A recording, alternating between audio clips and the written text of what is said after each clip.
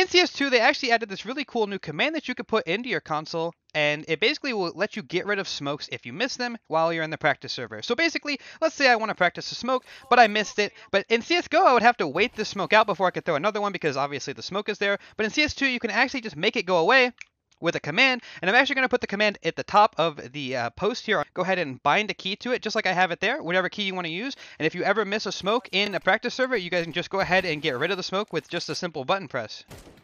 Super general.